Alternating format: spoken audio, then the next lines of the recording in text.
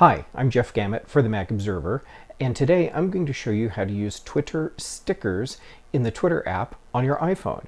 Now that Twitter has made the sticker feature available to everyone, it's about time for us to learn how to use it. It's pretty easy. Follow along. I'll show you how. Start by launching the Twitter app and then tap the new tweet icon in the upper right-hand corner. Now tap on the photo that you want to share. Then tap the smiley icon in the bottom right-hand corner, and I'm looking for googly eyes because I think that would be perfect on this photo.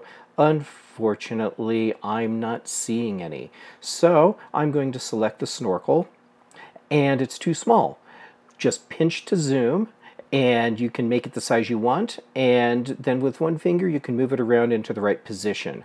Once you've got it right where you want it, tap Save.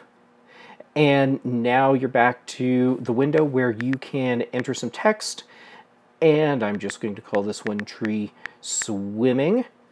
And once you've done that, you can just tap the tweet button and you are done. And that's all there is to it. I'm Jeff Gamet for the Mac Observer. Thanks for watching.